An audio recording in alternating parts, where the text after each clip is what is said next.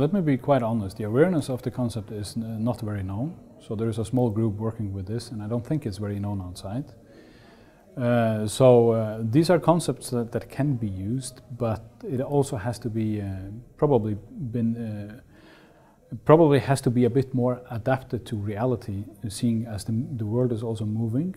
We have to combine it also, because the beauty for me with precision medicine, with genomics, is that it's a cross-sector approach. So you have to look at more or less all disciplines.